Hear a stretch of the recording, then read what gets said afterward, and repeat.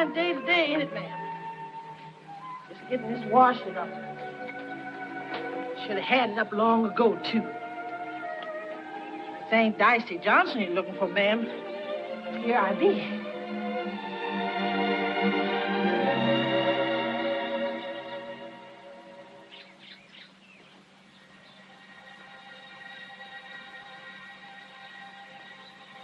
Pínky?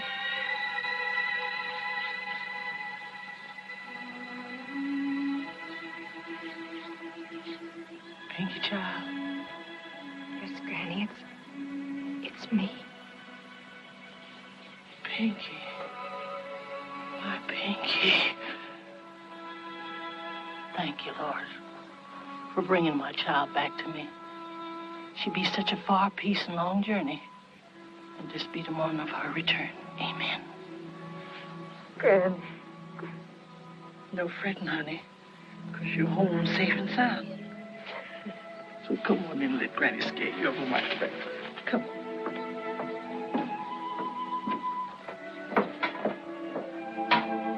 Come on, sugar. Come on.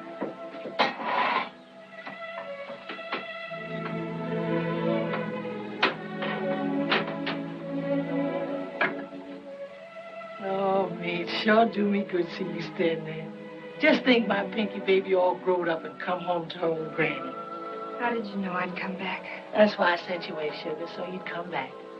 Come back and help the sick and the halt and the needy. Remember what I said the day I put you on the train? I said, Pínky baby, no matter how far you go, how much you learn, you got to bring it all back with you. That's why I'm sending you. Because the Bible say, a little leaven shall leaven the whole lump. Granny.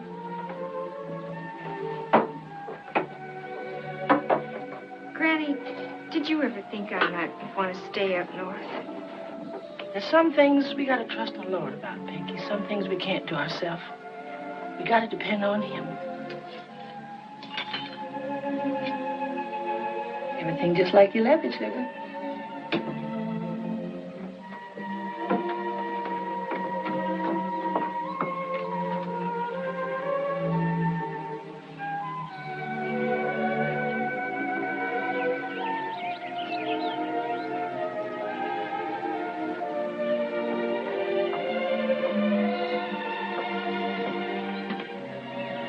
What is it, Pínky? Oh, I wish you'd never sent me away. You mean you wish you grew up ignorant, no count, good for nothing? You wish you never learned to read and write and make your way in the school? Oh, no, but don't you see? Yes, Pínky, I do see. Let me say something once and for all and never again. Why is it you write me less and less as time go by? Why is it after you go to the hospital I get no letter at all? No, you don't need to say nothing. You think I don't know. You think poor old ignorant woman like me, living in a shack like this, don't know nothing. But you're wrong, Pínky. I do know. And I know what you done. And you know I never told you pretend you is what you ain't. I didn't mean to, Granny. It just happened. But that's a sin before God, and you know it. It was a conductor on the train. He put me back in another car. The white one. But he knowed who you was. I put you where you belong myself. No, it was after that. When they changed conductors. Then why you ain't tell the new conductor? Oh, Granny, I don't know. I was only a child. Then what about school? What about that?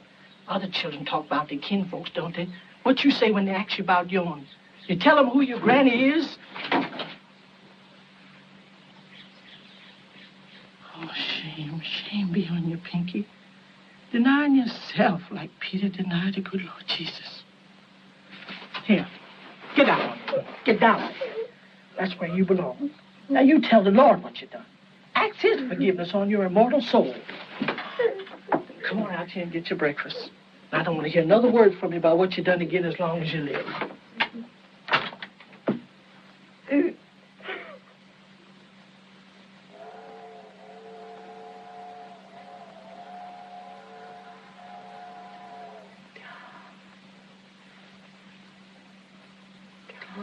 Tom.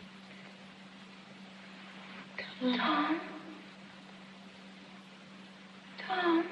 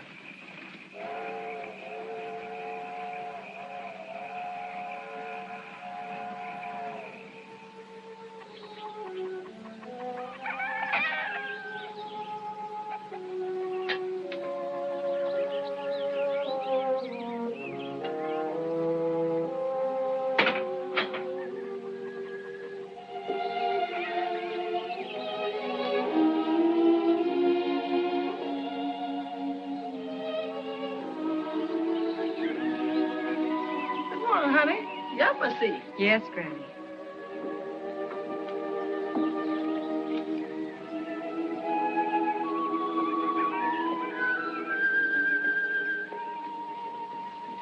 You do this much every day? Ain't missed a day, except the time I was down sick with pneumonia 3 years ago. Here, I'll help you. I ain't sent you away for you to come back and take in washing.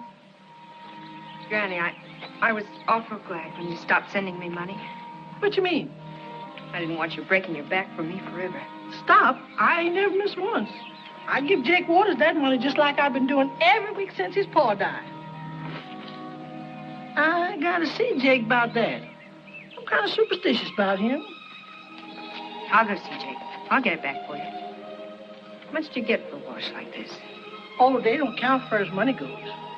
You mean you're not paid for it? Of course not, they're Miss M's. Now, I can see it's Miss M's. You mean to say she doesn't pay you for it? Not in cash money. Miss M ain't got no cash money. Besides, she's old now, old and sick. She has a house full of valuable antiques, hasn't she? But they're family things. Can't sell them. Besides, why are you so set again, Miss M? She ain't never hurt you. Look at her house. Slave built, slave run, and run down ever since. I went through that gate into her garden once. Just once when I was a little girl. She ordered me out. I'll never forget it. Oh, but Miss M ain't never liked children traipsing around in her garden. Why, when she had that boarding school, she made them girls play on the other side of the house. Guess I'll look in on her now like I do every morning to see if she's all right.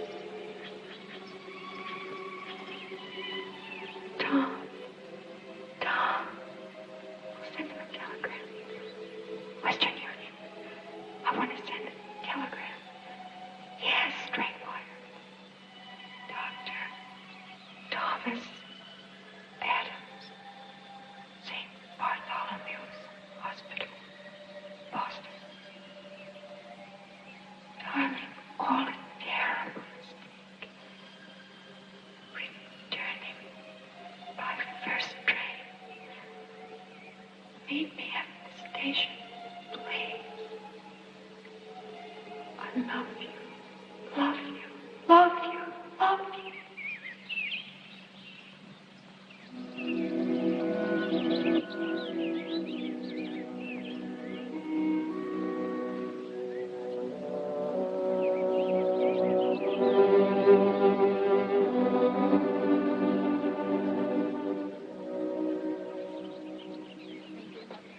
Yeah. on, you lazy devil, you. Come on.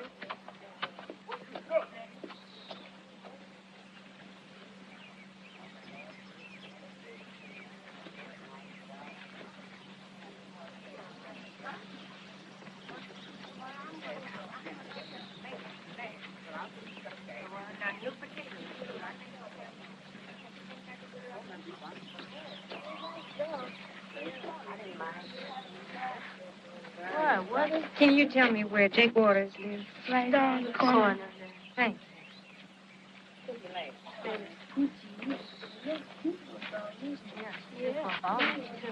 Hi, Tom.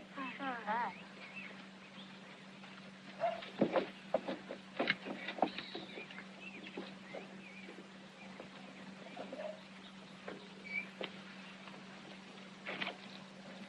Is this where Jake Waters lives? Mm-mm.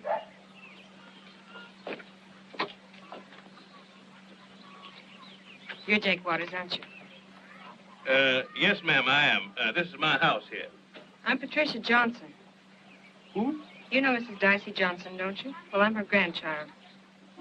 Pínky?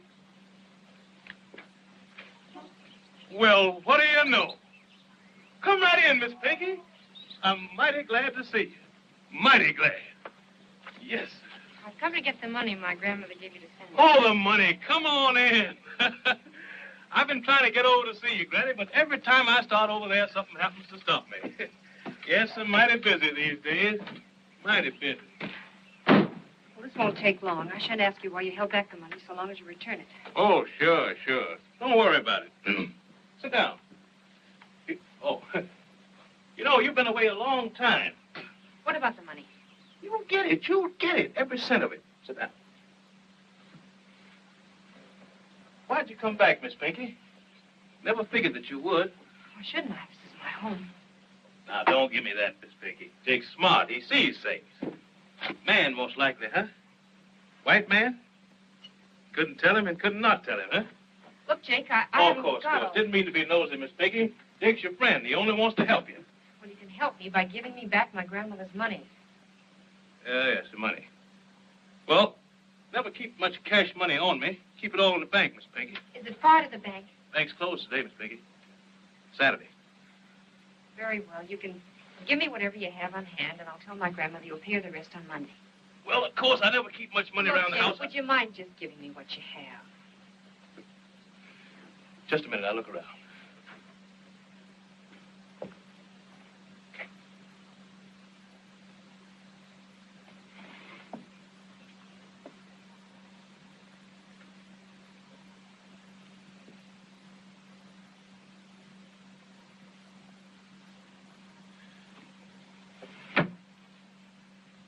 Every bit of money I got in the house, 10 and 5, it makes $15.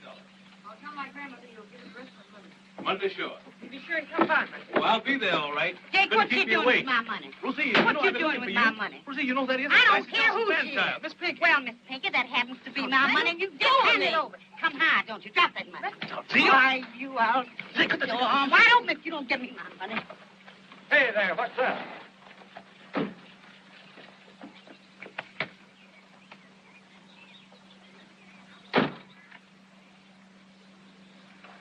What's going on here? Oh, nothing at all, Captain. Everything's all right now. They've been bothering you, ma'am? Pull your dress up, girl.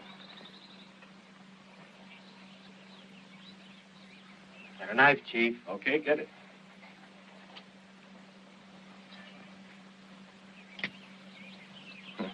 Well, I reckon it's just as well we come up when we did. Just what was the trouble, ma'am? I don't care to make any charges. Oh, just a minute, if you please, ma'am. Well, I reckon you're a stranger in this part of the country, but, well, this fella Jake, did he molest you in any way, ma'am? Well, no. And the girl, what about her, ma'am? Now, if she even so much as thought of threatening you, we want to know about it. Or if she give you any of her impudence. Shut up, girl. Oh, excuse me, sir, but why are you two white men mamming her? She's nothing but a low-down colored gal. I tried to steal my man. You heard what she said. He's got to slap her down. Unless it's true. Yes, it's true. I'm colored. My grandmother's Mrs. Dicey Johnson. Mrs. Dicey Johnson. I ought to slap them both down, Chief. Now, hold it. Well, I think I'll be going now. Go. You ain't going anywhere till I tell you. Get in that car. You mean I'm under arrest? What do you think? On what charges are you holding? You heard what I said. Get in that car.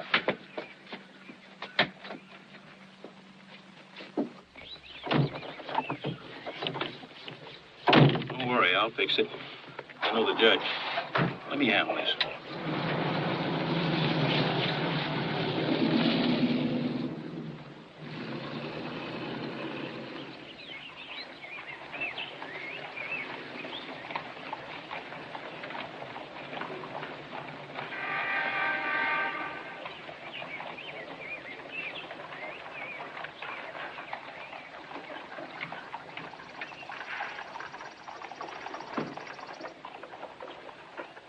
Like there's going to be some trouble, and I searched her.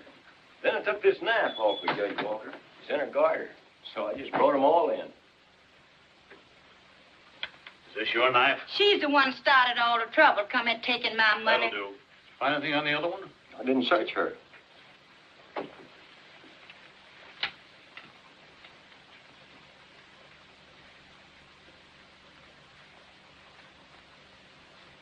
Nothing there, Judge. She had plenty of time to throw it away, sir.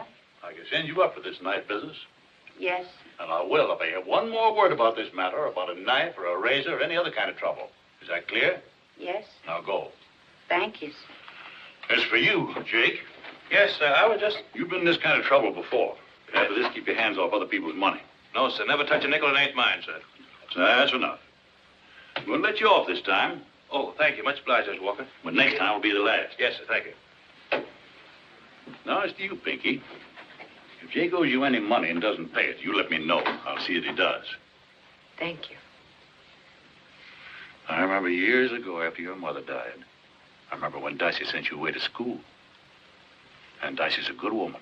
I've always thought highly of her, and I'd like to be able to think as well of her grandchild. I've done nothing, Judge Walker, and I'm telling you the truth. I'm not saying you aren't, but... But because I'm colored, you don't believe me. You're not sure. That's it, isn't it? How'd you make out up yonder? I graduated. Then I took 3 years training as a nurse. Oh, I didn't know. You managed to do all that on what Dicey could send? Yes. I won scholarships. I worked, waited tables. I got along. Oh, that's good. That's very good. All the more reason you should keep on being a credit and a comfort to your grandmother. You've had advantages which are denied to most members of your race. People like Jake and Roselia, for example. Just try to keep out of trouble. That's all. Thank you, sir.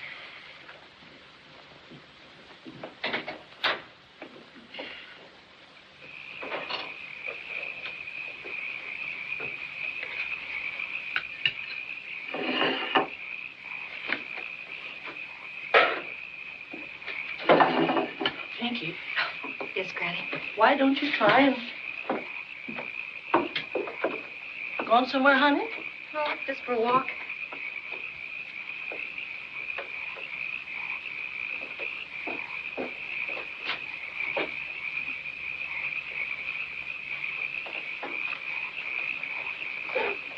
Evening, Sister Johnson. Come in, Jake. And stop sneaking in here behind me like that, too. I told Miss Pink I'd drop around, so here I is, man of my word. Good. Pinky, give me the $15 you're giving. Said you'd be here to give me the rest. I guess she was kind of riled after that little run-in. Run in? What you mean, run in? Oh, nothing. You're working mighty late, Sister Johnson. Oh, I reckon I'll die with the shoes on my feet and that old smooth line in my hand. Good Lord willing. You're working from way back yonder. Yes, sir? I always admire good work. Well, look who's talking. Well, there's work and then there's work. My biggest work I do with my brain. Liable to get top-heavy overworking that brain, eh, Jake? That's the way you get to rise up in the world. No more being the skim milk for Jake Waters. He's going to be the cream on top. Ain't got to be cream first for it rise. Where you going, sister? Oh, I got to take this wash back to Miss M's. Oh. Give me that. Don't you want me to read it for you? Give it back, I say. I can Ain't see mine. that. I can see that. Give me that letter. Nobody's going to read this letter. Nobody. Well, you pointed up, didn't you? Well, that ain't going to stop nothing. I got a feeling that a fast letter coming like that is a shadow moving before.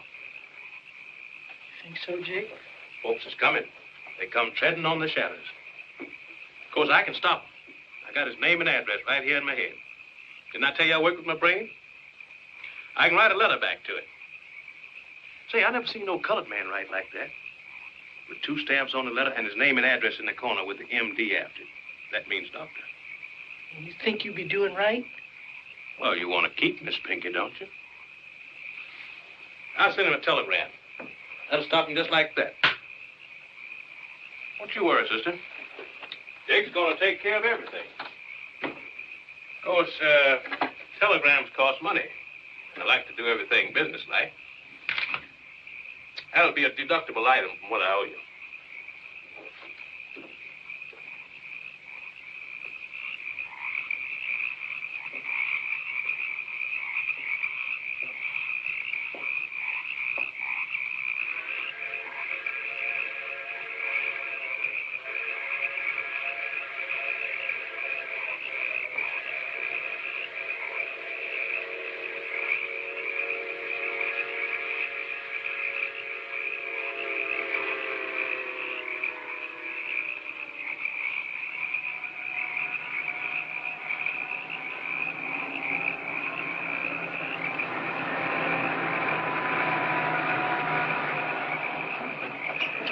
Evening, ma'am. Can we give you a lift? No, thank you.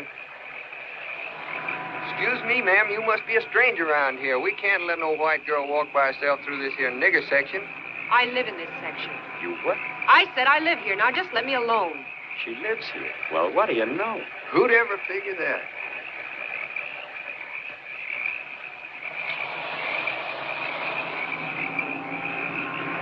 Man, that's the whitest dinge I ever saw. Boy, look at that little swamp rabbit goat.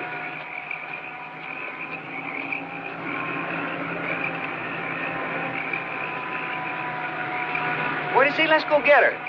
Boy, let's go now.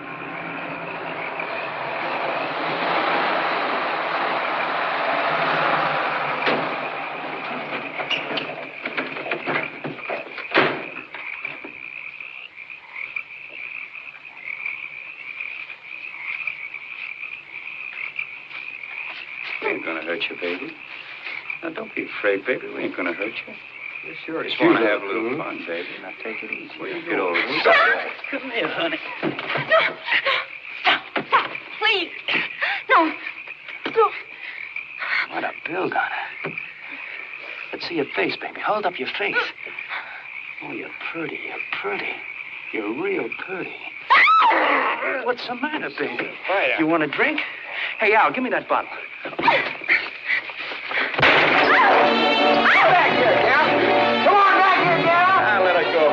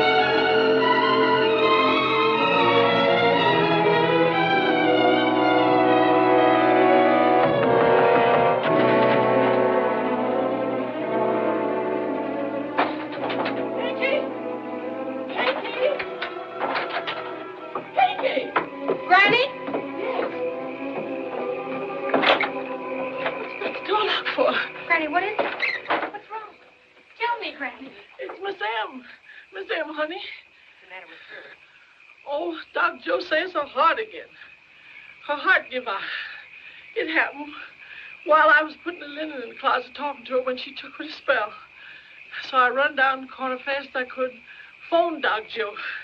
He picked me up on the way back. He come that fast. Her heart, how old is she? Oh, a year or two older than me, maybe. Because she never allowed that to my face. Lord, I kind of hoped you'd take me for you took Miss M. I kind of hoped you would. Thy will be done. Everyone has to die, Granny. You're right, baby. But the least we can do is ease their passing. I'm so glad you're here. Seems like the Lord sent you here out of pure goodness. Me? I said, Doc Joe, I said, never you mind. And was I proud to say it? I said, never you mind, sir. My Pinky's here, and she's a good nurse.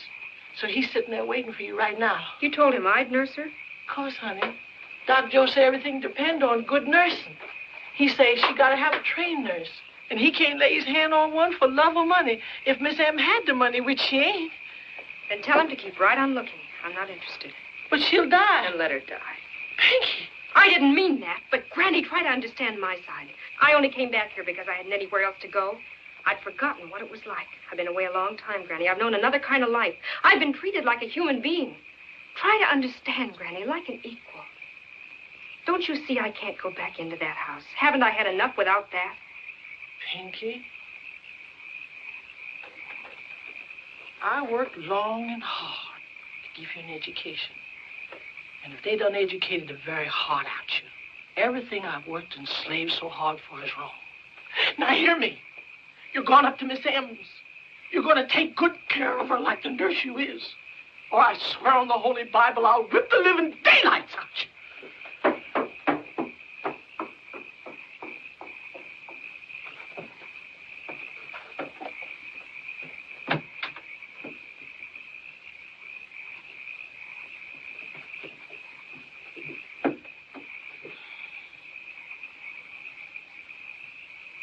Yes, I'm going away. I should never have come back here.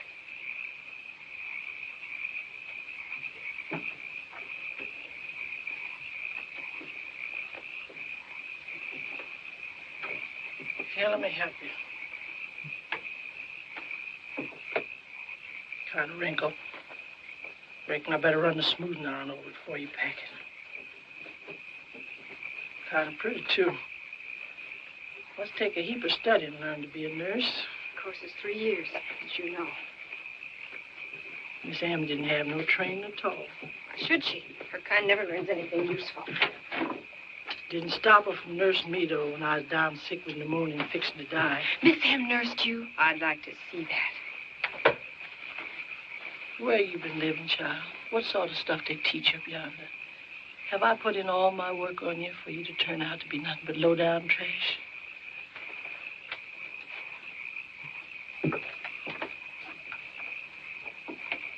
Yes, Pinky. Miss M did nurse me. Don't believe me? Ask Doc Joe. Miss M stay here, sleep here in your little room. She cook for me, feed me with a spoon, wash my poor, tired body, even empty my slops like she was my loving servant. Now she's fixing to die. And my own grandchild done hardened her heart again.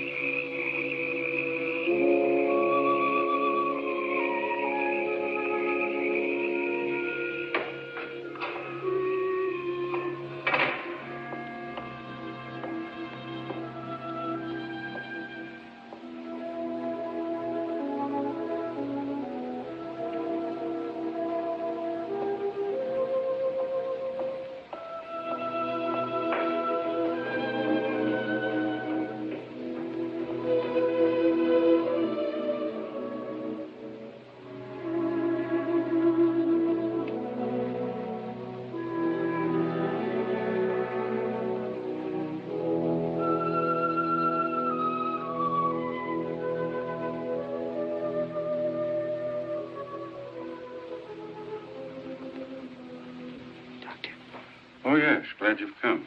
She's a pretty low ebb. Under the hypo right now. No fear of disturbing her. Oh, yes. Pinky, isn't it? The nurse, of course. Your granny's talked a lot about you. I didn't realize it. Some things I've jotted down here for you. Really not very much we can do right now. She's reached the age where the mechanism begins to slow down. If she has another attack. Have you ever given a hypo? I'm a graduate nurse. Yes, of course. Well, I'm very glad to leave Miss M with a graduate nurse. No phone in this house, and I'm pretty hard to get hold of, so it'll be a matter of using your own judgment. I understand, Doctor. Your hat? No. Yes, thank you.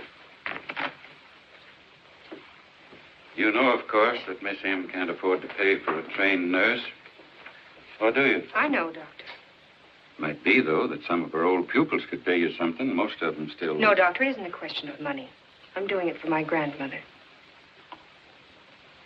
Well, I'll look in tomorrow afternoon. Good night, Doctor.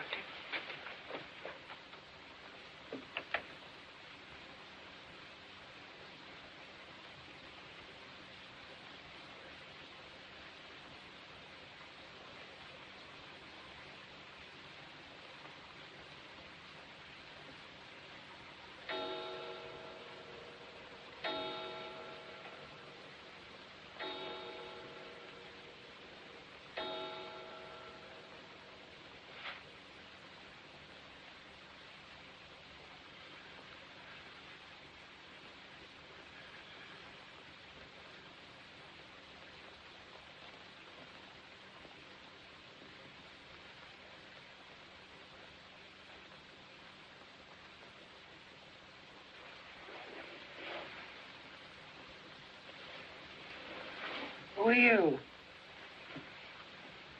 I'm your nurse. Darcy's girl, Pínky, aren't you? Yes. Why didn't you say so? Come over here and let me see you.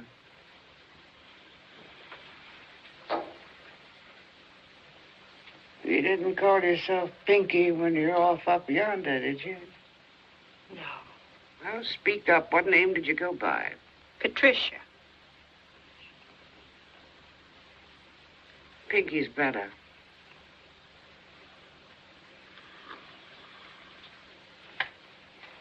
What are you doing there? Dr. McGill left some pills for you. You needn't think I'm going to take any more of Joe McGill's stupid dope. They'll relieve the pain, Miss M. You are in pain. Of course I'm in pain. What do you think? Should die in ease and ecstasy. What's this thing on my feet? Hot water bottle. Your feet were cold. Take it away. I won't have it. Bricks, much better. Over there on the hearth. Put it in the embers. Go to the wardrobe. Open the door. Look on the second shelf. You'll find a bit of blanket. Cover the brick. Take your hands out of there. I said the second shelf. Miss M, I'm not dishonest if that's what you're implying. Furthermore, I don't have to do... Miss M. Miss M. Miss M.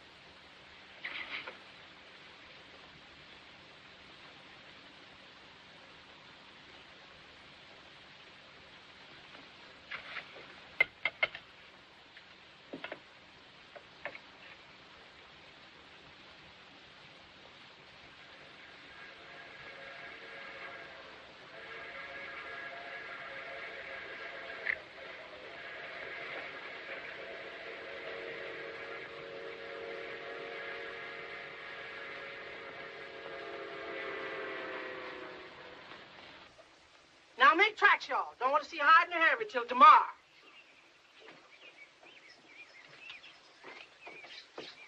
That you, Pínky, honey? Yes, ma'am. Miss Emmy? No, she's better. Praise the Lord. Dr. Joe's with her now. Said for me to come on down and get some rest. You're supposed to sit with her for the rest of the afternoon. Then you get some sleep, honey. No, I don't feel like sleeping. What you doing with my clothes? Oh, you being so busy and all, I reckon I'd unpack for you. Put them back. They can stay packed till I leave. It's only a matter of a few days at the most. Doc Joe say that? A few days? I can see for myself. Oh, for heaven's sake, Granny. It's only a mean old woman. Driving me and nagging me ever since she woke up this morning. She do that? That's good. What's good about it? And she do feel better, sure enough. And when Miss Em start feeling better, the more coniferous she act. Pay no attention to her worse than ways, sugar. She don't mean nothing by it. She means to put me in my place and keep me there. Just as she's kept you all these years. Oh, Pínky, child, when folks is real friends, there ain't no such thing as place.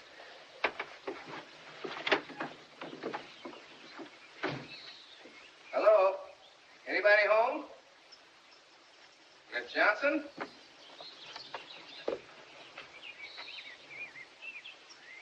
I beg your pardon. You're Miss Pínky Johnson? Yes, sir. You're looking for me?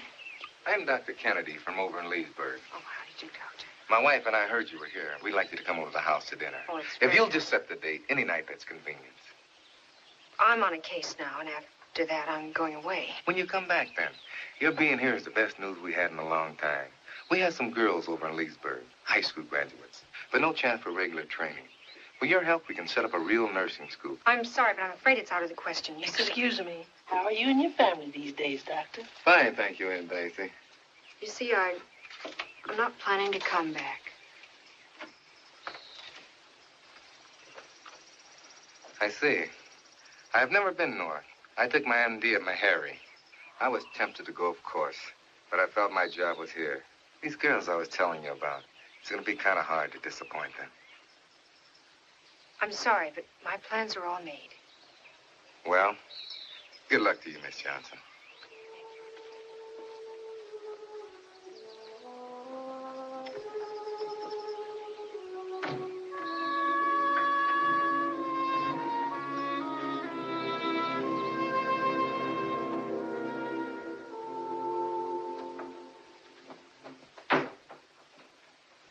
Get the feet.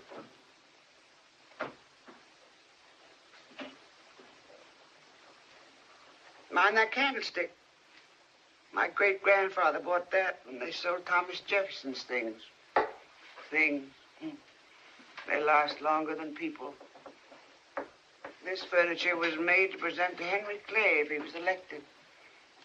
The voters thought different. Grandfather bought it at auction. Now look what you've done. My best brooch. Well, you've looked at it long enough. What do you think of it? It's very nice, Miss Hill. Don't be evasive. I want the truth. What do you think of it? It's one of those rather clever imitations one can buy in the chain stores for $1. 98 cents. Any fool would know that. Now go dust that center table. Bring me a pitcher of water. Miss M, I've already done those things, and you know it.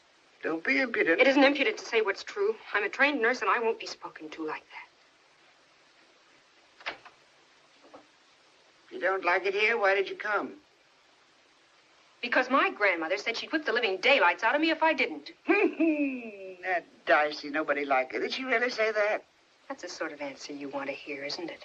No. I prefer the truth. You forgot that fire screen.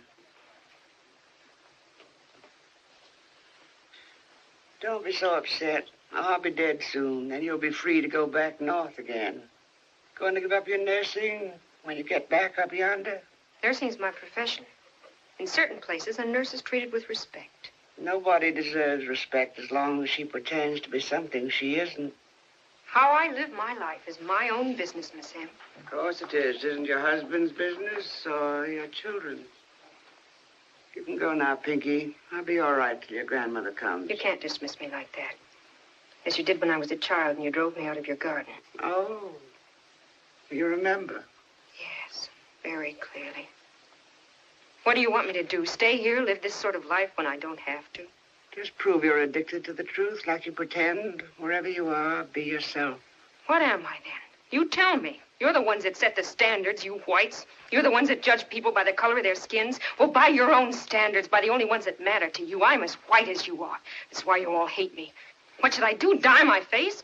Grovel and shuffle? Say yasm and know him? Marry some man like Jake Waters? Carry a razor in my stocking so I won't upset you? Nobody hates you, Pínky. Don't just stand there. When you leave the room, go quickly. I hate dawdling.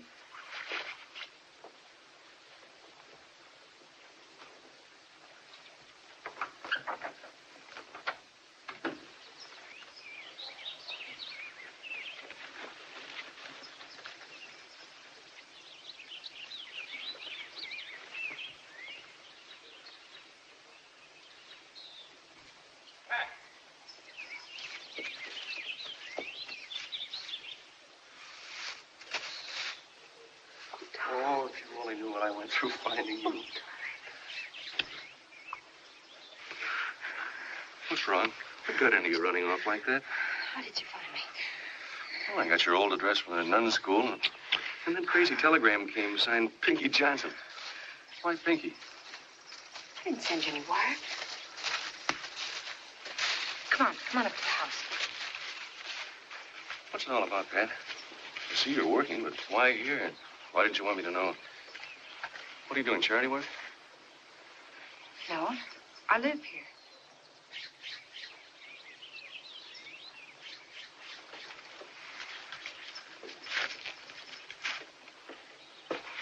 Is that it? Just because you were ashamed of telling me you lived in a place like this? I often wondered why you never spoke about your home and family, but... Don't you know who lives in this kind of house?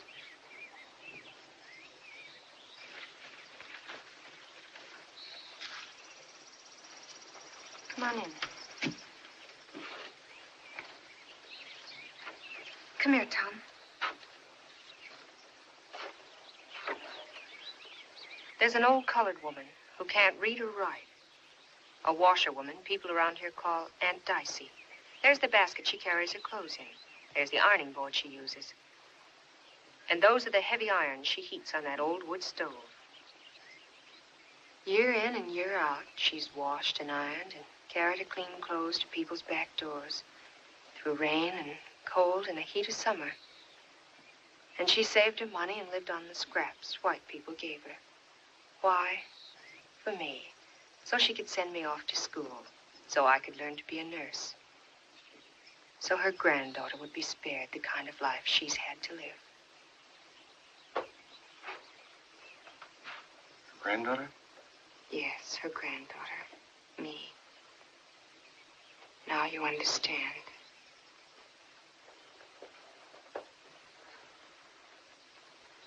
Pat? My name is Pínky.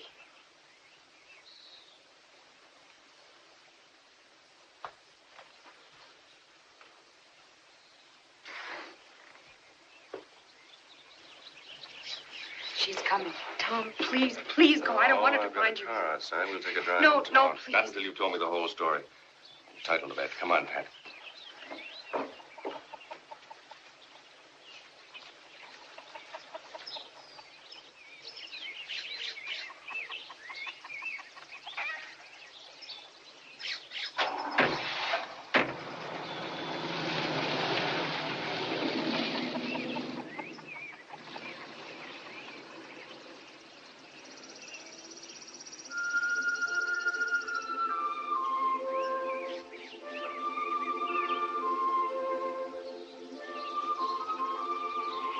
That day at the hospital, I met you for the first time. At first, I tried to keep you away, even to the point of being rude. That's true, isn't it? Remember? But you wouldn't give up.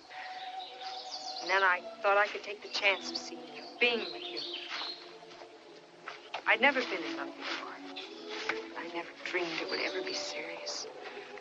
When I found it was, what kind of daring came over me with your love. So I thought I could have everything. few weeks, I believed it. Till you wanted to get married. Right away. Remember, you said I'd have to make up my mind sometime. Then I realized what my decision would have to be. So I ran. Poor Pat. I'm not looking for pity. And don't try to tell me it doesn't matter. I couldn't stand that. I won't lie to you. Of course it matters. It makes problems, important problems. But let's try and face them like rational people. Rational.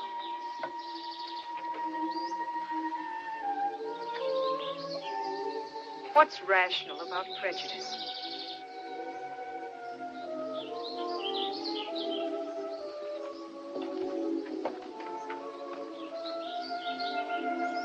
I don't think I'm prejudiced. I'm a doctor, and I hope enough of a scientist not to believe in the mythology of superior and inferior races.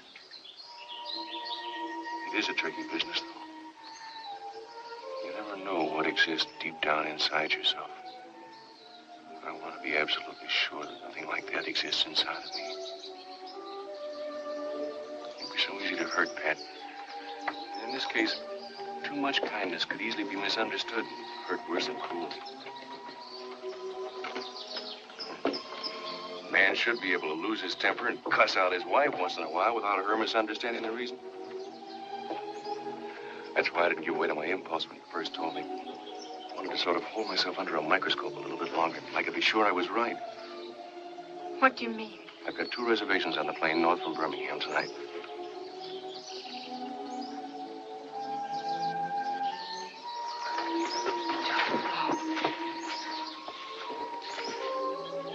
I don't know.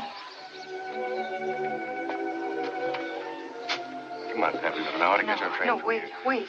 Darling, I love you. Tom, we can't. Wait. I couldn't help myself even if I wanted to. It's the important thing. The rest of it we can work out between ourselves. It'll be our secret. Nobody else will ever know.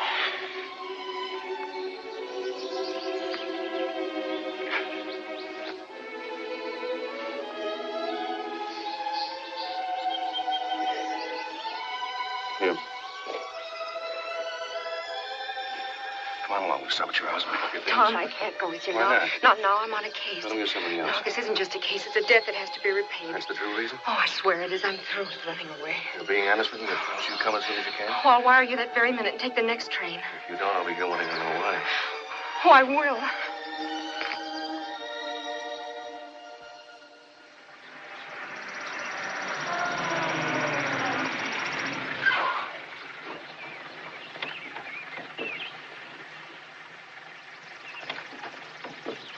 George, you still drive too fast. Yes, ma'am. Well, shut off the engine.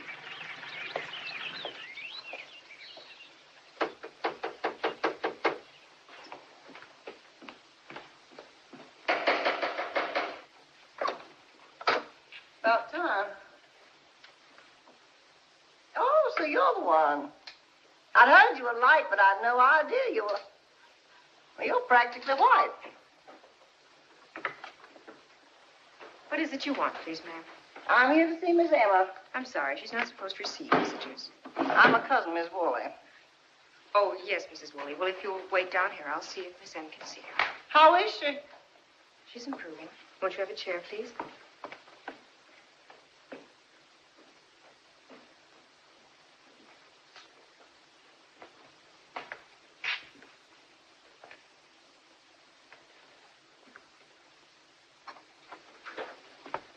Miss M, I'm afraid, I know. Let her come up, but don't leave me alone with her. she'll want to be alone with you, Miss M. Well, I don't. How is my dear cousin Em today?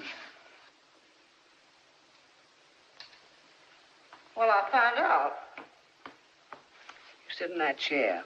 If I knock over the bell, tell her I have to have an enema or something. Get rid of her. Miss M, I've just started your lunch. Do what you're told, honey. Oh, Mrs. Woolley, Miss M can see you now. I know. I can hear. Cousin Em, what do you mean getting sick like this? When you're 80 years old, you expect to be sick. Sit down. Now, naughty. 80 years young is what we say. I don't. It's old, and I won't have it minimized. Takes a lot of living to get there, and pure cussed endurance. 80 years young, indeed. Yes, yes, Cousin Em, of course. That's all now. I'll be sitting here with Cousin Em. Stay there, Pínky. She's a trained nurse. I want her there in case I have a spell. Oh. Now, tell me, dear, are you being taken care of? What can I do for you? Nothing. Mm-hmm. You know, Jeffers and I have been away on holiday, and we didn't know a thing about it till yesterday. And I said to Jeffers last night, I'm going to see Cousin Em tomorrow no matter how busy I am. I just have to know whether she's getting every single little thing she needs. And Jeffers said to me, Melba, that's just like you. You can never rest till you know you've done your duty. And if you can take a little sunshine into the life of that poor old soul...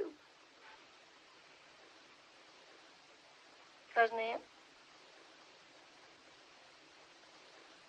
She's napping.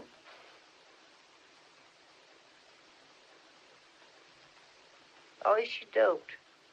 Just tired. She's been very ill. Well, I'll just sit here till she wakes up. Oh, Pínky, I do believe I forgot to tell George to put the brake on my car. Go down there and make sure it's on.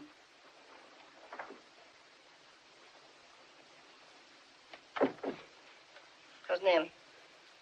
I never nap, and I'm not doped. My goodness, she's whiter than I am. Prettier, too. Well, it just gives me the creeps. Seriously, Cousin Em, I got to talk to you alone. It's important. I came in to warn you about this girl, Pínky. My new maid, Roselia, knows all about her. Now, Melba, I'm not going to soil my ears by listening to kitchen gossip. But for all you know, lying up here in bed, she's stealing you blind. Oh, Melba, think I left my brooch over there on the bureau. See if it's still there. Well, I certainly will. I most certainly will. That's just what I've been talking about. Oh, is this it? Yeah. Well, thank goodness it's still here. Oh, Mrs. Woolley George says your brake is still on. What do you think of the brooch? Hmm? Oh, it's lovely, Cousin Em. Priceless, a real antique. Why do you ask? Oh, I know you like jewelry. Just wanted to be sure. Was thinking of making my will. Oh, Cousin Em, you mustn't think of such a thing. Why, it isn't as if you had a lot of relatives. Jeffers and I are the only two you got in the whole world. And I know how strongly you feel about keeping things in the family. Oh, what an idea to make a will while you live years and years, dear. Pínky's a nurse. She graduated from one of the best hospitals up yonder. Let's ask her. Think I should be making my will? Well, if you're ever going to make a will, Miss Em, it's time you were getting it done. There, Melba. There's a nurse's opinion. Very sensible. Especially as it agrees with my own. I'm sorry, Mrs. Woolley. Miss Em must rest now. Well, she looks fine to me. And besides, we haven't finished our little visit yet, have we, dear? I do feel a little queer. Maybe I have another fit coming on. Fit? That's where they start. Then I go clean out of my head. Oh. Well, in that case, I guess I had better be on my way. Oh, you're going? You'll come back, won't you? Oh, yes, dear. I'll be in first thing next week. I certainly will. And no more nonsense about making a will, you naughty girl. No more nonsense. Stop that. I won't have you laughing at my relatives. Sorry, Miss Em. She's not a blood relative, is she? No, she married my cousin, Jeffers Woolley. He's my first cousin, once removed. Nearly removed himself clean out of the family when he married her. Jeffers never did have much sense. His father wanted him to study law. Didn't have the brains for it. Took up insurance. Tried to sell me a policy. Life insurance, he called it. I asked him if it ensured that I should live one day longer than the Lord allowed. He said it didn't. So I said, well, call it death insurance. You ought to be ashamed. Mention it to one of your own family. What are you standing there for? Do you want tea or milk with your lunch? Coffee. Miss Em, you know the doctor said... I said coffee and make it strong. Yes, Miss Em. And Pínky, when you bring my tray, bring me paper, pen, and ink. When you wash the dishes, you can take the rest of the afternoon off. I don't like to leave you alone, Miss Em. Then send Darcy over. Well, she can't stay long. This is her afternoon to take the washing to town. Don't argue. Do as I say. Don't want you back here till after 5. Yes, Miss M. Make that coffee strong. I want the spoon to stand up in it. Yes, Miss M.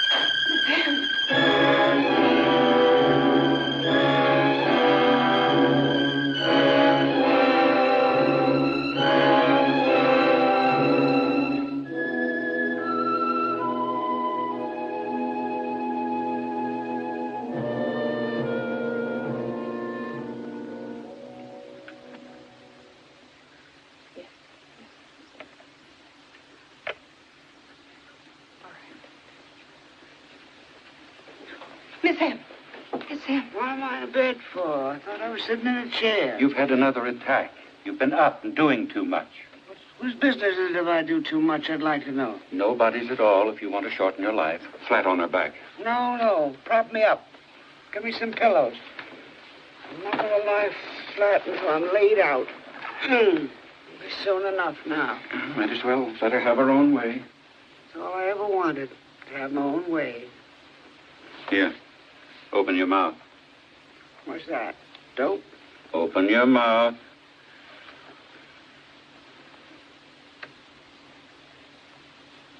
I want some fresh water. It's stuck in my throat. No, I said fresh water.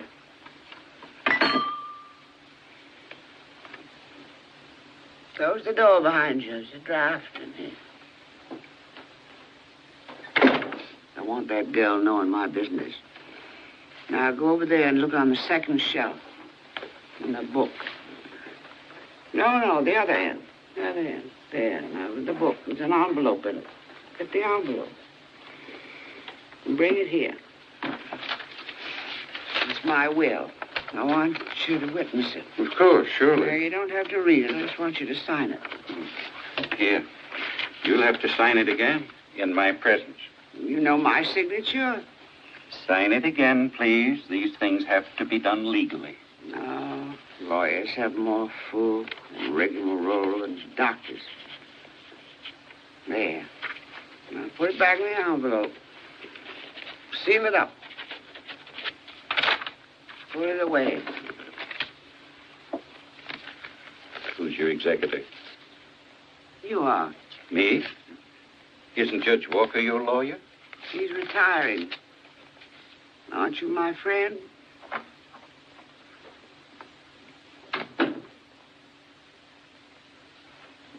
No, never mind that now.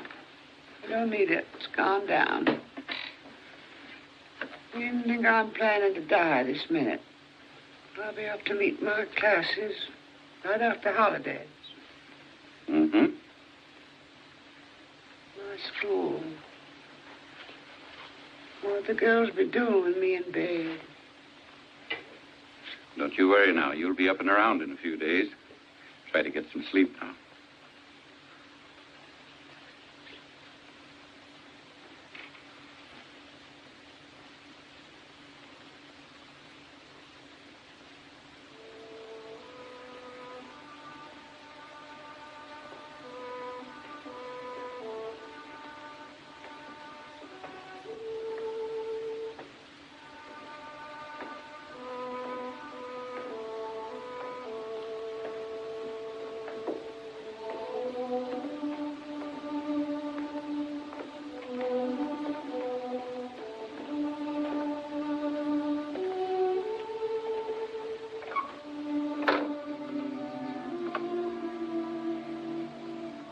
fine woman.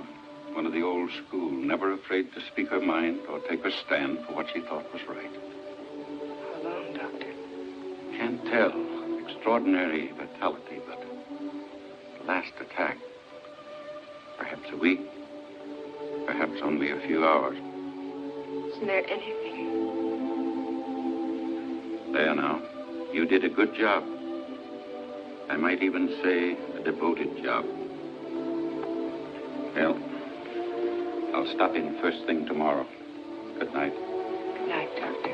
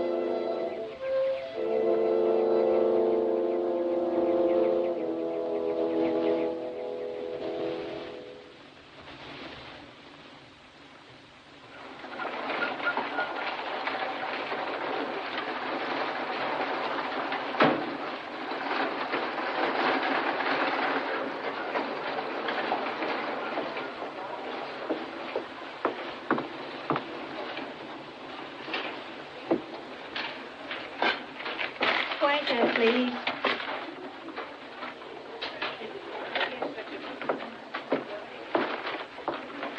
Oh, something for you, ma'am? Yes, do you have any mourning veils, please? Right this way, ma'am.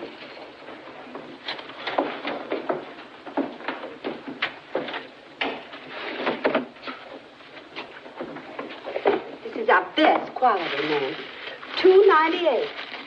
And the last we got in stock. Yes, that'll be fine. I'll take it. I allow you're going to Miss M's funeral, ma'am.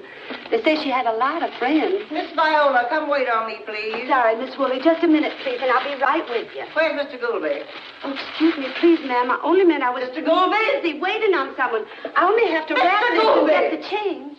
Oh, yes, Mrs. Woolley. What can I do for you today, please, ma'am? Since when has it been your policy to wait on niggers before white folks? Why, I'm sorry, Mrs. Woolley. I'm sure that Miss Viola just didn't see you. Miss Viola. Oh, I'm sorry, Mrs. Woolley. I should think you would be. Now, Mr. Goulby, I repeat, Now, since Mrs. when has it been just your what policy? would you be interested in this morning? We have some nice new broadcloth. We also have some... What's that? Well, that's the money. The money, ma'am, she gave me. $5. Is that Miss M's money? No, Mrs. Woolley. Would you mind telling me where you did get it? I don't care to say where I got it, Mrs. Woolley.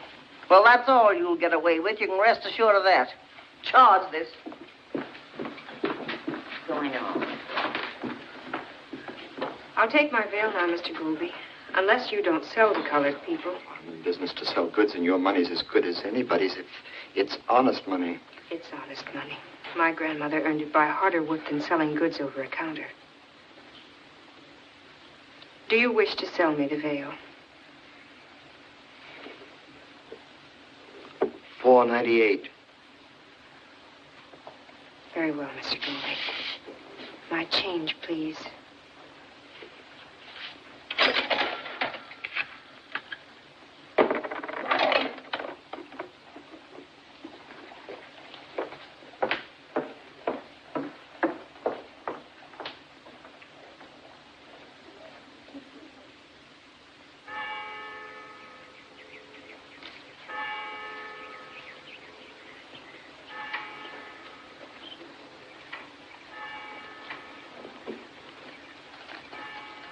When are you fixing to leave, honey? Oh, in the morning. There's a train at 9. Then in that case, I want to fix you a nice hot supper tonight. Oh, Granny, please don't trouble yourself. I don't...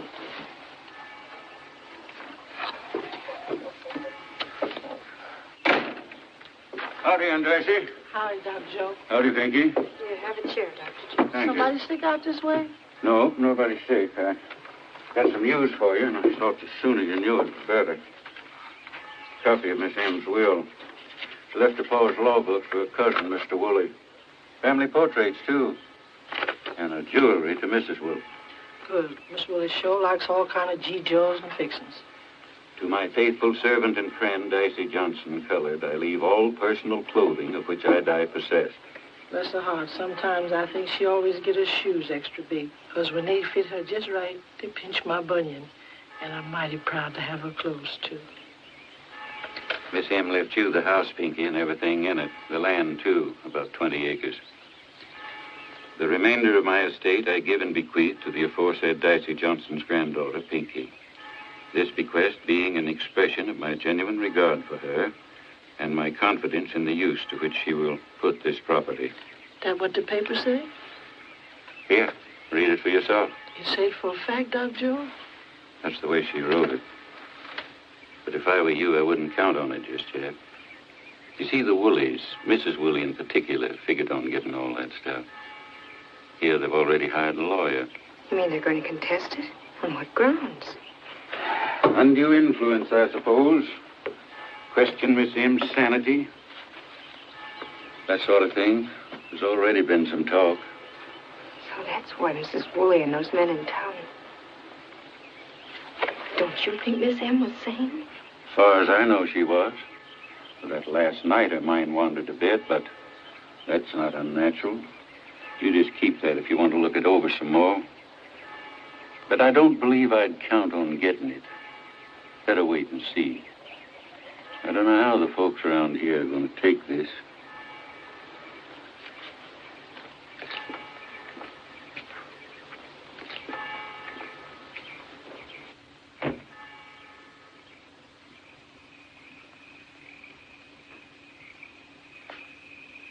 I wonder why she did it.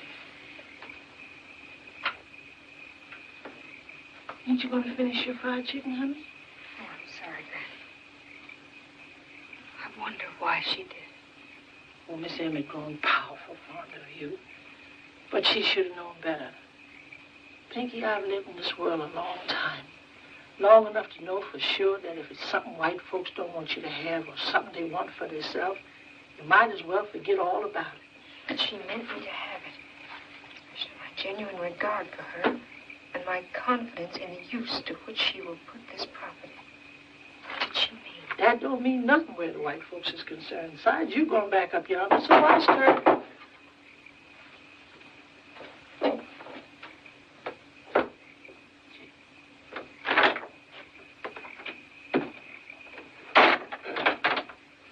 Evening, Sister Johnson. Evening, Miss Pínky. Hello, Joe. Well, I just started uptown, and I thought I'd stop by for a while. Well, Miss Pínky, I hear as how you got some property coming to you. What else have you heard? Well, the white folks are saying you kept Miss M doped all the time. They say she must have been out of her head and that you must have stood over Miss M and made her write that will. It's nonsense, and they know it. Well, is or ain't, I don't know, but it sure spelled trouble for somebody. If I was you, Miss Pínky, I'd stick close to the house for a while. She's leaving first thing in the morning. Going back up north? That's good. That's mighty good. And Miss Woolley get the property by default. Everything's fine. No trouble for nobody. Is that the law? Default? Well, unless you get a lawyer and file an answer. Of course, me, I've had considerable dealings with the law, but I ain't licensed. But even if I was licensed, I wouldn't touch your case for a stack of $100 bills that high. I got a nice house and no fire insurance. And I'm glad you decided to be sensible about this thing. Because if you hadn't, I was going to make reservations across the state line and go fishing for 3 or 4 weeks.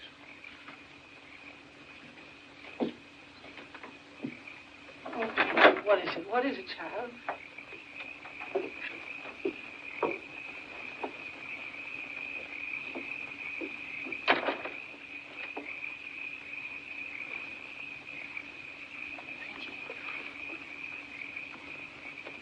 Pínky, tell me, what are you fixing to do?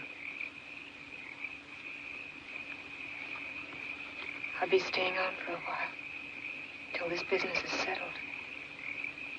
Miss M meant me to have the house, and I'm not going to give it up to please Mrs. Woolley. Or anybody.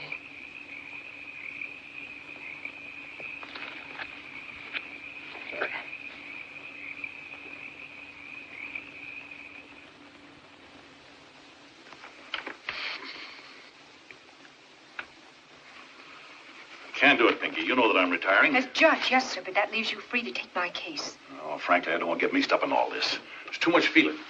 There's too many tales running about you and Miss Ann. They're not true, sir. Possibly they're not, but... Say, perhaps you could compromise, send it out of court. I'm sure Mrs. Woolley will be generous. With my property? The court will decide whose property it is. It won't even come up before the court, unless I can induce a lawyer to act for me. But you don't want a lawyer who thinks the will was ill-considered and a mistake, do you? All right, sir. Goodbye. Judge Walker, Miss M was your lifelong friend. Whether the will was a mistake or not, wouldn't she expect you to help carry out her wishes?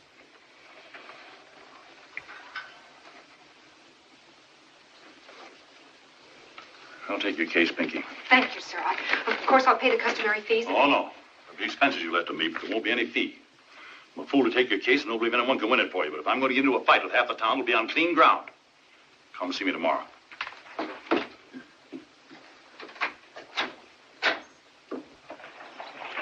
Miss Ann owns the property, and she wanted this girl to have it. But that isn't the point, Doc. It's the principle of the thing. Dr. Joe. Come on. See you later, Doc. You see. Dr. Joe, could you help me? Help me to find a job. I only need a few days to help cover the court expenses, and I can't ask Granny. She's been ill lately, hasn't been able to work at all. Might as well face it, Pínky. I couldn't possibly get you a job now. A lot of the folks even down on my neck about this thing, blaming me for putting you over there in the first place. If it isn't too much, I could advance you. No, Doctor. Thank you. I'll find a way. Goodbye.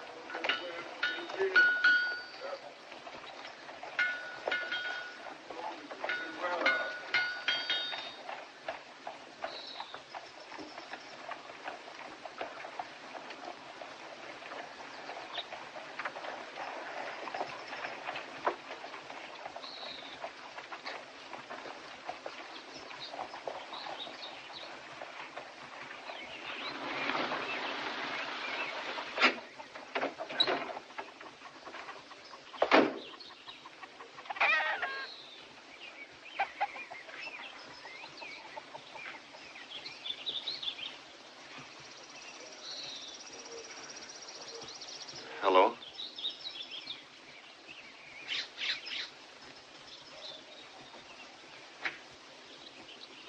Pínky? Yes, Granny?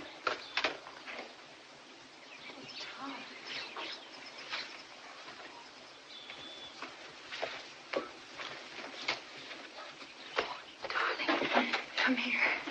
Granny. Granny, this is Dr. Thomas Adams. How do you do? Pleased to meet you, sir. I reckon you got things to talk about.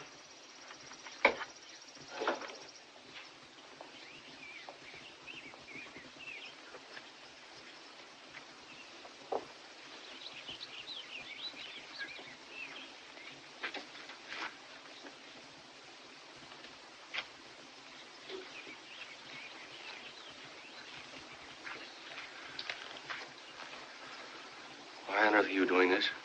I needed some money. Granny was sick. Could have asked me for it. No, Tom. This is something I have to do by myself. I still don't know what it's all about, Pat, or why you think it's important enough to change our plans. Quite a stir in the papers up north. Negro papers in particular. I got a hold of some clippings for you. I read in one of them the trial was set for tomorrow. Read them.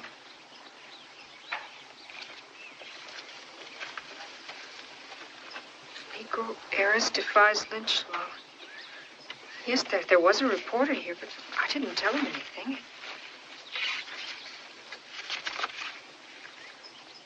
Negro girl fights to hold her. I had no idea they'd make so much of it. Why go through with it? What for? It isn't too late to back out. The trial's tomorrow. Let it go by default. We don't need the house. I've got plenty for both of us. I'll be sensible, darling. Pack your clothes and let's get out of here. I can't do that, Tom. What are you fighting for? A rundown house and a few acres of worthless land? No. If I should back out now, I'd be letting Miss M down. I can't do that. I can't let her down. I can't let myself down. My people. They're not your people, Pat. Not really. There'll be no Pínky Johnson after we're married. You'll be Mrs. Thomas Adams for the rest of your life. Tom, you can change your name. But I wonder if you can change what you really are inside. What's behind all this? You haven't really told me. I don't know. I'm not being heroic. I'd hate that. I just know I have to go through with it to the end. You see, they're trying to steal the property. Steal it from Miss M as much as from me. They'll probably get away with it. But I'm going to make them do it out in the open. Right out in court for everyone to see and hear. It won't be pleasant, Tom. They'll lie. They'll try to humiliate me. They'll try every trick of prejudice. But I just...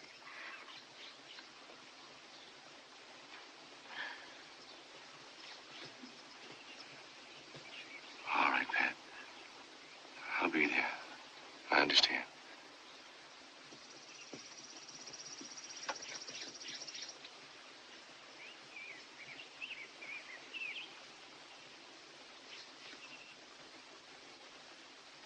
We also propose to show, Your Honor, that the defendant, Pínky Johnson, colored, is of a violent nature, quarrelsome, a troublemaker, that she is capable of executing the scheme I have described to you, and that she had every opportunity of doing so.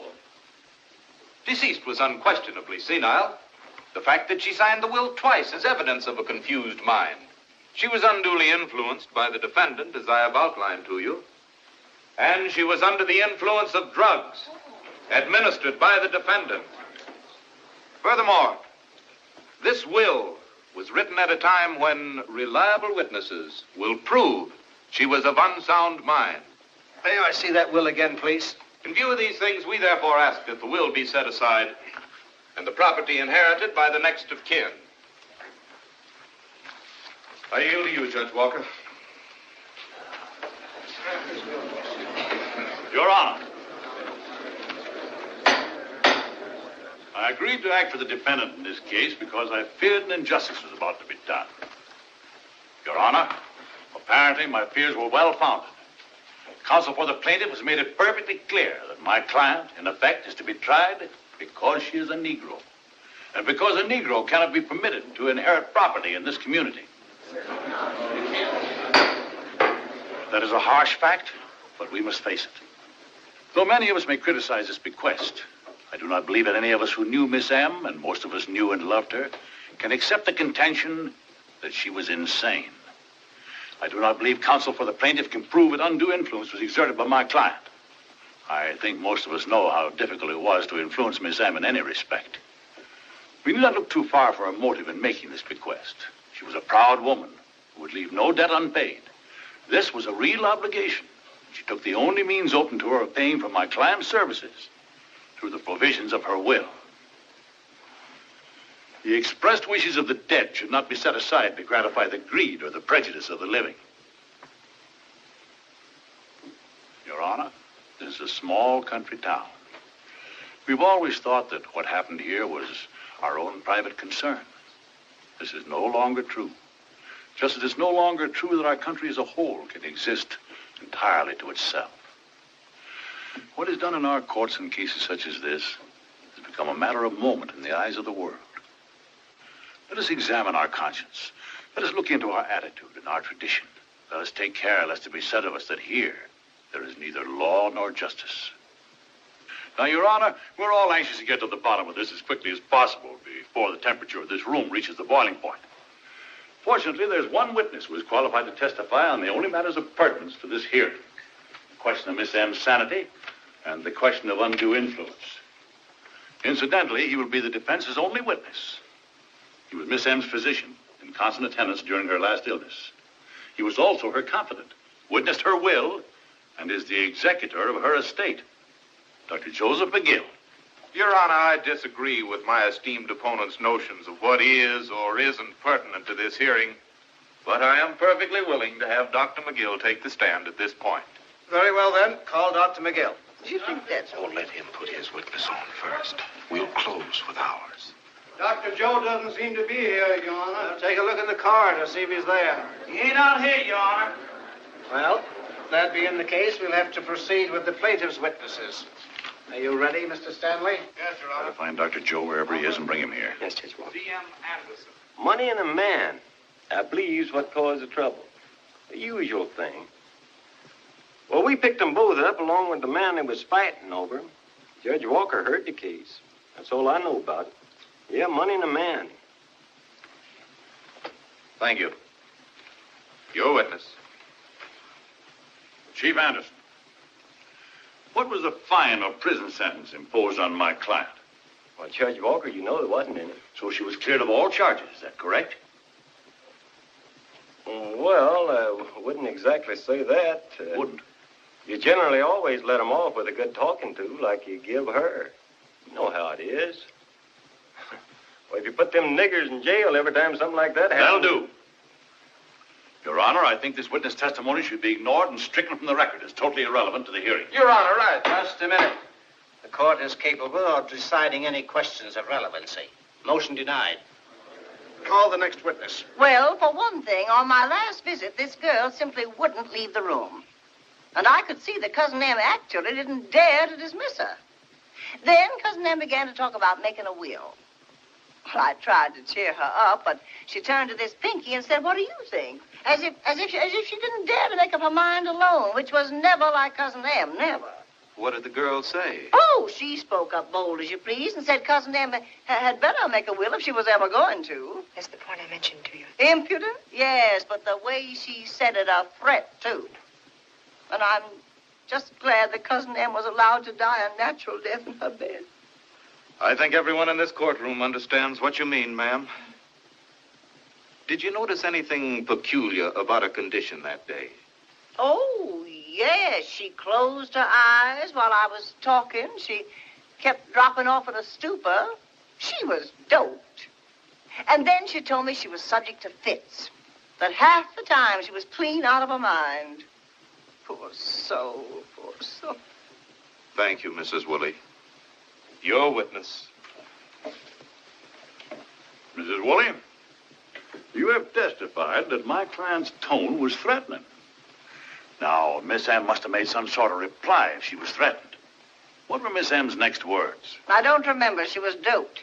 Didn't she say she thought Pínky's opinion was very sensible because that's agreed with what she thought herself? Were you there, Judge Walker, or are you just being primed by that girl over there? Did you ever hear such... Answer the question, please. Isn't that what Miss M said? I'd certainly remember it if she had. Ms. Woolley, do you know the penalty for perjury? I object. Your Honor, I object to this attempt to intimidate the witness. She's answered the question she doesn't remember. And now if my opponent will stop putting words in the mouth of the dead. No personalities, gentlemen. It's hot enough in here as it is. Well, Your Honor, please rule on my objection. Objection sustained. Thank you. Didn't I tell you you're good? So, Aunt Darcy, you were there in the room when she was writing her will. Yes, sir, sitting right there, like I always done when my Pínky's out. And Miss M was still writing when I left to take the wash up Tom. Because Judge Walker and Summers mighty particular when they gets their wash. I understand, Aunt Dicey. You know what a hypodermic is? Yes, sir. Did you ever see your granddaughter stick one of those things into Miss M? Yes, sir. I see her do it twice. What happened? Miss M talked to herself for a while. You mean raved? Kind of mumble-like. Then she go off to sleep like she a little baby. Now, just one more question, Aunt Dicey. What makes you think it was her will that Miss M was writing that day? I know it was, sir. Well, you see, Aunt Dicey, this is a court of law, and you're sworn to tell the truth before God. Some of us think this will may have been written at some other time while your granddaughter was present. Did Miss M tell you she was writing her will? No, sir, Mr. Stanley. But you were sitting where you could see the paper she was writing on, weren't you? Yes, sir, Mr. Stanley. Well, now, didn't you see enough of it to know what it was? He's going to trap her. He knows she can't read and she'll never admit it. Dr. Joe. Come now, Aunt Dicey. Let's have an answer. You know, sir, as well as me, it ain't manners reading what ain't meant for you to read. Then how can you swear before God you knew it was her will? Now, Aunt Dicey, you answer me the gospel truth. Couldn't this will have been written at some other time? Couldn't it? Couldn't it? Yes, sir. Couldn't Pínky have helped Miss M make a will when you weren't around? I reckon she could, sir. Your witness. Your Honor, we'll waive cross-examination of this witness. All right, Aunt Dicey, you can step down now. I have here a note from Dr. Joe in which he says he's going to be delayed. Now, on the basis of this note, I petition for a brief recess. May I see this note, please? Do I have your permission, Judge Walker, to read this to the court? You certainly have.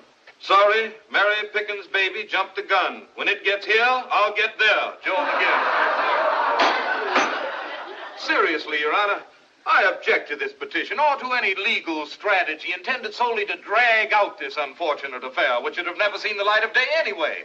Judge Walker had as much time as we did to summon witnesses and to make sure they'd be here. As for this note, it's easy to read between the lines. Naturally, Dr. Joe didn't want to hurt his old friend's feelings here with a direct refusal to appear as a witness in this unpleasant case. It's obvious, however, that bountiful nature and the ethics of his profession have come to his aid. Oh, this is going to be a long confinement. He's not asking for a recess, Your Honor. He's asking for a postponement. Petition denied, Judge Walker. Thank you, Judge Shoreham. Any more of that, and I'll have the room cleared. Have you any further witnesses? No more, Your Honor. I agree with counsel for the plaintiff. There's no point in dragging this out any longer. Thank you. The court has heard all the facts and is ready to announce its finding. Thank you, sir. I do not intend to defend the wisdom of this bequest, nor do I intend to base my findings on the conclusions of the witnesses or on the hearsay evidence admitted here today. This will is a legal document. I have examined it, and I see no reason to doubt that it was written by a woman in full possession of her faculties. Moreover, plaintiffs have failed to establish that any undue influence was exerted by the defendant. The will is therefore declared to be good and valid, and the executor shall carry out its terms as written. But, Judge Shoreham! I want it clearly understood that any attempt to interfere with the defendant or her property will be answerable to this court. Court is now adjourned.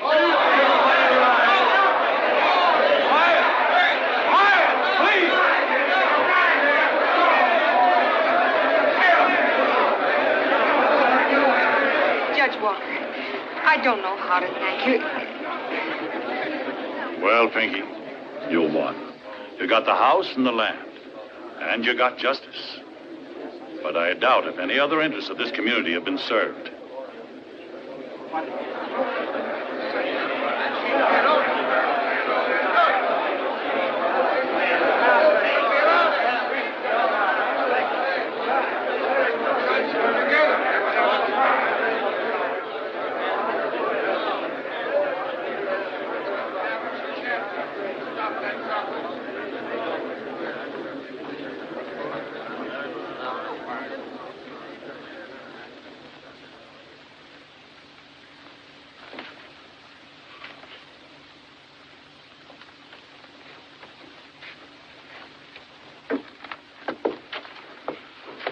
on, darling. Let's go. All right, Tom, all right.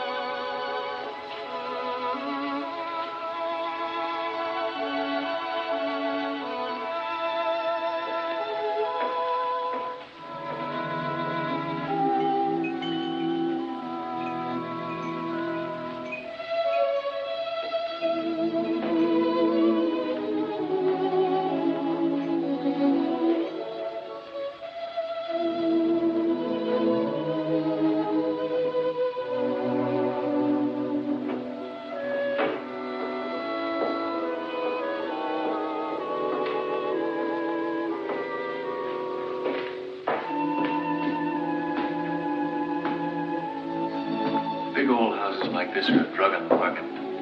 We'll find a good real estate man and turn it over to him. We'll auction off the furniture and the silver separately. You know, some of those pieces down there look valuable. We'll sell them all in your name so you'll be independent. Just in case you decide to run away from me again.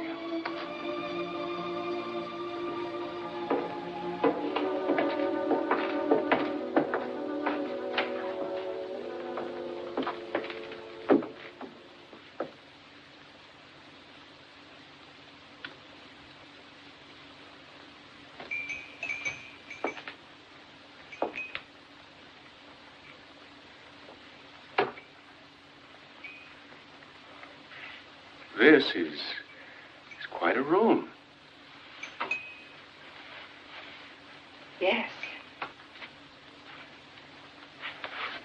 Oh, say, isn't this a beautiful fire screen? Miss M was proud of that. Martha Washington is supposed to have done the embroidery. Oh, we can't let this get away from us.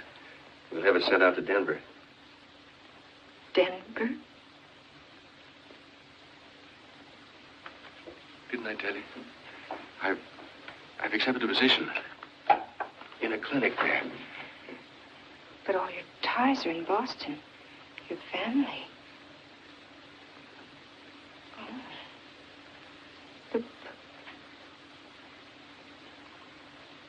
The publicity. Oh, it's partly that, but I've always thought about moving out west. Besides, too many people in Boston know her. They might find out. Pat, you'll love it in Denver. Some friends of mine are starting this clinic. They want me to go in with them.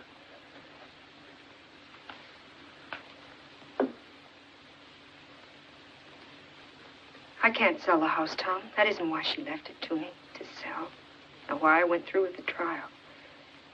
She said with confidence in the use to which I'd put the property. Let's be practical. Her lawyer had it straight when he said she was merely trying to pay off her debt to you. Now, if you'll let me... No, that wasn't a reason. She left it to Granny. She owed her far more. Miss M accepted service as her due. No, she had some purpose, something she wanted me to do. Come on now, Pat. I know she was a wonderful old woman and all that, and she made a deep impression on you. But she's dead. Your own life is much more important than her purpose if she had It's my life she was thinking of. She told me once to be myself wherever I was. Well, that's pretty good advice, but... You said yesterday there'd be no Pínky Johnson after we were married.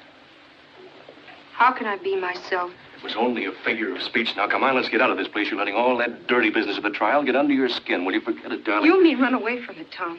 This time to Denver. Running away for the rest of our lives. Pat, you're all confused. No, I'm just beginning to understand it.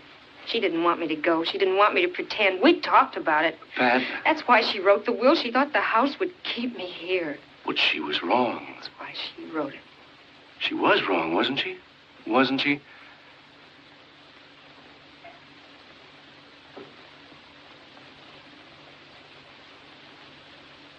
I can't go with you. I'm sick of lying, Tom. We wouldn't be happy, either of us. What do you expect to do? Crawl into a closet and live there for the rest of your life? Close the door and lock it, lock everything? Pat, look at me. Look at me. Will you come to your senses, you've got to make a break. Get away from it. I don't want to get away from anything. I'm a Negro. I can't forget it, and I can't deny it. I can't pretend to be anything else. I don't want to be anything else. Don't you see, Tom? No, I don't. You can't live without pride.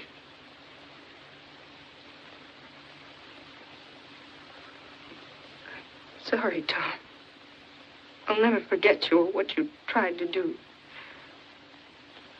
But please go now. Don't say anything. Just go.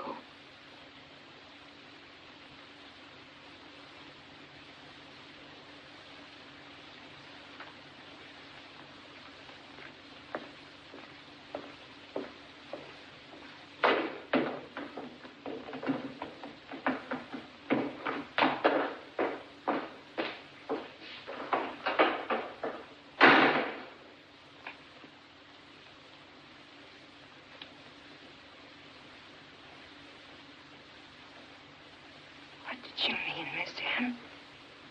Tell me. Come here a minute. I'm sure you will. Miss Pínky, you'll have to do something about Aunt Dice. What is it this time? She's been at that new sterilizer again. Every time I sterilize the sheet, she puts them back. Says they ain't white enough.